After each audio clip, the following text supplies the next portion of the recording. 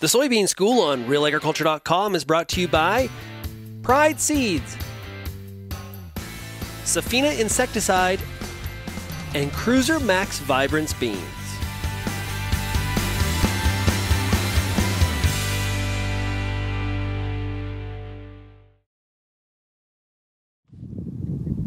Bernard Tobin on the Soybean School today, joined now by Horst Bohner. Horst, how's it going? Excellent, good to see you. Hey, great, thanks for the invite. We are at the Perth Soil and Crop Demo Farm and want to talk about planting into cool soils. It's May 5th, pretty cool. We've got some weather coming, and you've been talking about this for a bit.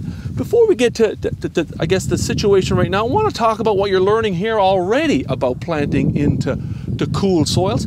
Tell us about some stuff you're digging up here. Right. So there's been some conversation over the years that if you plant really early, you should maybe even plant your soybeans a little deeper for more consistent temperatures as opposed to shallow, which is what I believe is the right thing to do if you're planting very early, right? Because of course we want to see those beans emerge again, and we've talked about that. So what we have here is different planting depths, 1 inch, 1.5, 2, 2.5, and we planted those on April 22nd, right? So 2 weeks tomorrow, and from what you can see, they are coming along very nicely, right? They've got a nice little radical on there, so things look fairly good, despite the fact that when I planted those, it was 3 degrees Celsius, right? And it went to -2 that night. So really shocked them.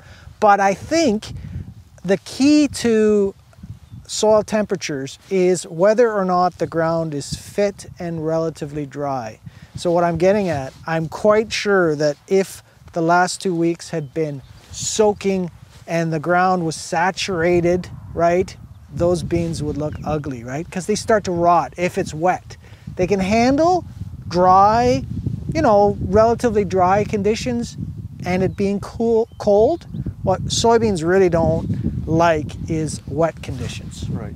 Now, it's May 5th, it's cool. Right. And so what I'm hearing from you is saying is drive on. But beware of those wet conditions, and we may have some wet conditions coming this weekend. Right, absolutely. So, the scenario, of course, of cold soils is far from ideal. We want it warm, but you weigh the risk and you say, here we are in May, it's Ontario, the ground is fit in a lot of places. Do you drive or do you not drive? And my theory is you should not let a window pass. If the ground is fit, that's the key, right? The ground has to be fit. You can plant as long as there's not a big, cold, heavy shower coming or rain event. And of course, there's a few reasons for that. One is we can get crusting, and we know that's such a problem for soybeans. Number 2 is you can get that imbibitional chilling injury, that shock of that initial cold water within the first 24 hours or so. That's what we really want to avoid, right? So planting into cold soils, we don't seem to get that shock, but if you get that cold rain after, that can be a real problem, right?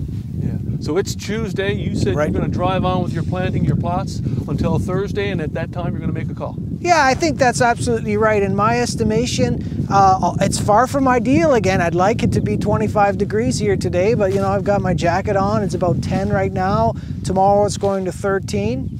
I'm comfortable with that. I'm going to plant, and you know what? Those beans will be just fine, but they're calling for some showers, maybe some snow on the weekend. So I'm going to stop Thursday and then reassess, right, to see what happens. Now, you might say, well, why not just wait till next week, right? It's supposed to get warmer.